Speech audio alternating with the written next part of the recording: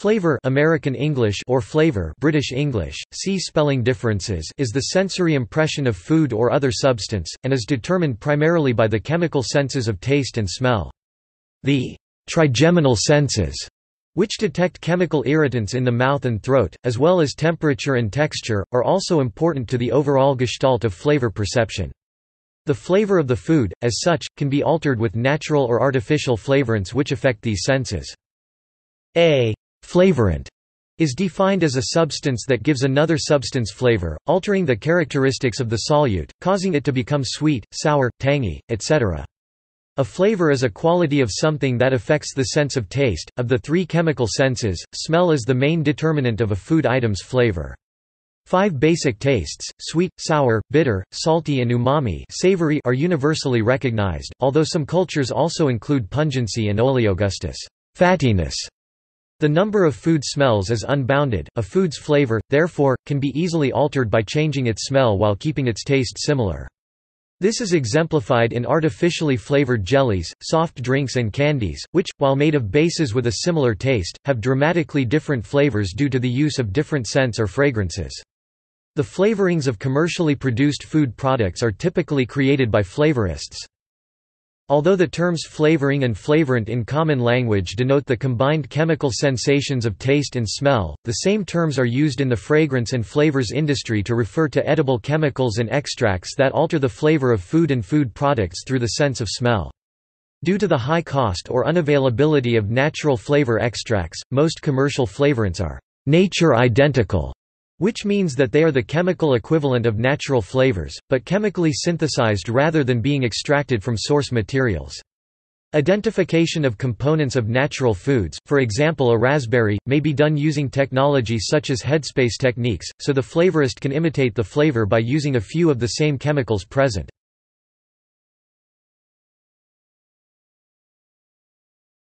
Flavorants or flavorings. Flavorings are focused on altering the flavors of natural food products such as meats and vegetables, or creating flavor for food products that do not have the desired flavors such as candies and other snacks. Most types of flavorings are focused on scent and taste. Few commercial products exist to stimulate the trigeminal senses, since these are sharp, astringent, and typically unpleasant flavors. 3 principal types of flavorings are used in foods, under definitions agreed in the EU and Australia. Most artificial flavors are specific and often complex mixtures of singular naturally occurring flavor compounds combined together to either imitate or enhance a natural flavor. These mixtures are formulated by flavorists to give a food product a unique flavor and to maintain flavor consistency between different product batches or after recipe changes. The list of known flavoring agents includes thousands of molecular compounds, and the flavor chemist flavorist can often mix these together to produce many of the common flavors. Many flavorants consist of esters, which are often described as being sweet or fruity. The compounds used to produce artificial flavors are almost identical to those that occur naturally. It has been suggested that artificial flavors may be safer to consume than natural flavors due to the standards of purity and mixture consistency that are enforced either by the company or by law. Natural flavors, in contrast, may contain impurities from their sources, while artificial flavors are typically more pure and are required to undergo more testing before being sold for consumption. Flavors from food products are usually the result of a combination of natural flavors, which set up the basic smell profile of a food product, while artificial flavors modify the smell to accent it. Unlike smelling, which occurs upon inhalation, the sensing of flavors in the mouth occurs in the exhalation phase of breathing and is perceived differently by an individual. In other words, the smell of food is different depending on whether one is smelling it before or after it has entered one's mouth.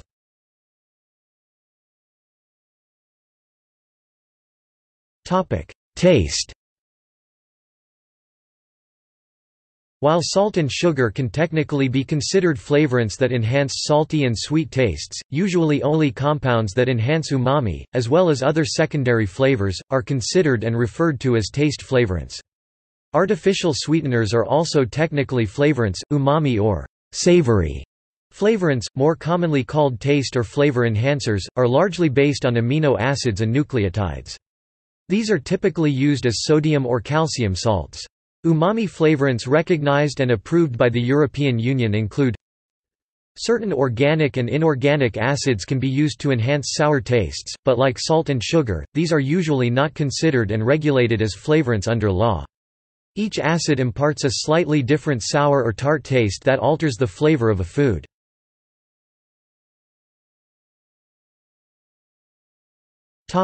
Color.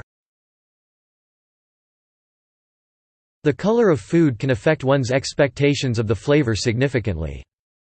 In one study, adding more red color to a drink increased the perceived sweetness, with darker colored solutions being rated 2 to 10% better than lighter ones, though it had 1% less sucrose concentration. Food manufacturers exploit this phenomenon. Different colors of Fruit Loops cereal and most brands of gummy bears often use the same flavorings.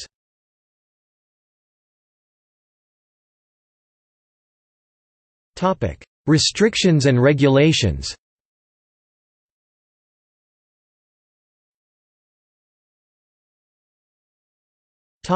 Regulations on natural flavoring. UK food law defines a natural flavor as a flavoring substance or flavoring substances which is or are obtained, by physical, enzymatic, or microbiological processes, from material of vegetable or animal origin, which material is either raw or has been subjected to a process normally used in preparing food for human consumption and to no process other than one normally so used. The UK food industry also draws a distinction between a food being X-flavored, where it contains some amount of X as an ingredient, and X-flavor, where it has the taste of X but does not contain it. The U.S. Code of Federal Regulations describes a natural flavorant as the essential oil, oleoresin, essence, or extractive, protein hydrolysate, distillate, or any product of roasting, heating, or enzymolysis, which contains the flavoring constituents derived from a spice, fruit, or fruit juice, vegetable or vegetable juice, edible yeast, herb, bark, bud, root, leaf, or any other edible portions of a plant, meat, seafood, poultry, eggs, dairy products, or fermentation products thereof, whose primary function in food is flavoring rather than nutritional. The European Union's guidelines for natural flavorants are slightly different. Certain artificial flavorants are given an E number, which may be included on food labels.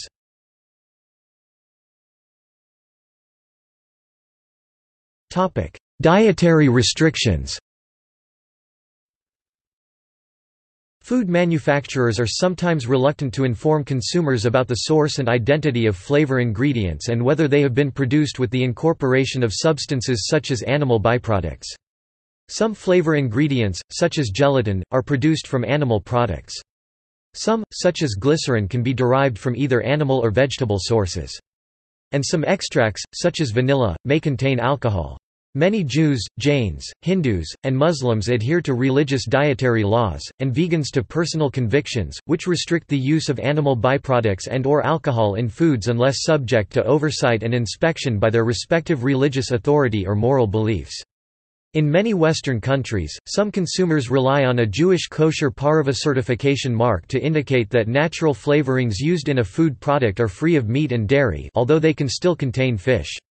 The Vegan Society's sunflower symbol, which is currently used by over 260 companies worldwide, can also be used to see which products do not use any animal ingredients, including flavorings and colorings. Similarly, persons with known sensitivities or allergies to food products are advised to avoid foods that contain generic natural flavors, or to first determine the source of the flavoring before consuming the food.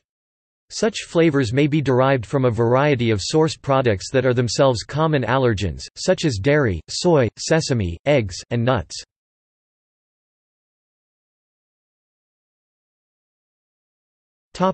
Flavor creation.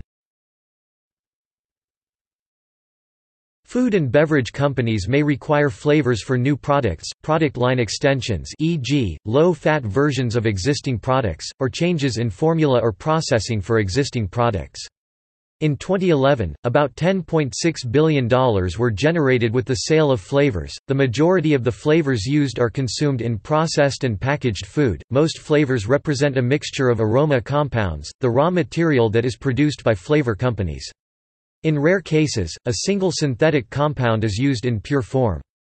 Artificial vanilla flavors vanillin and ethylvanillin are a notable exception, as well as the artificial strawberry flavor ethyl-methylphenylglycidate.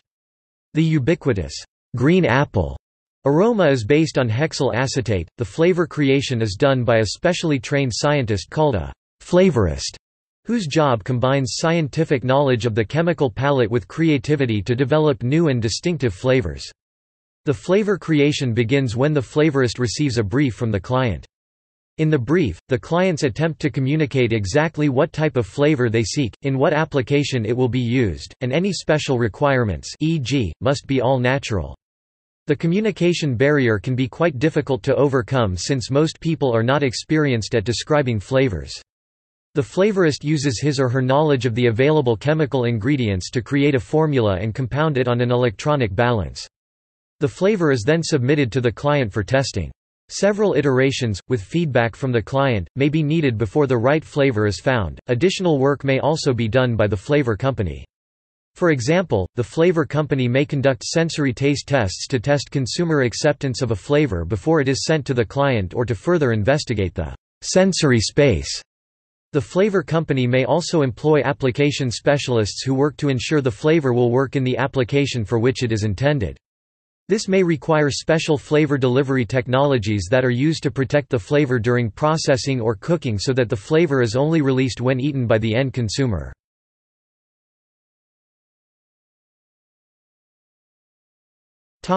Determination.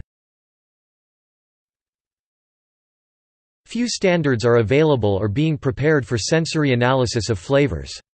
In chemical analysis of flavors, solid phase extraction, solid phase microextraction, and headspace gas chromatography are applied to extract and separate the flavor compounds in the sample.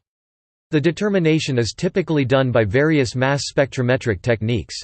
A flavor lexicon can aid the development of objective language for food.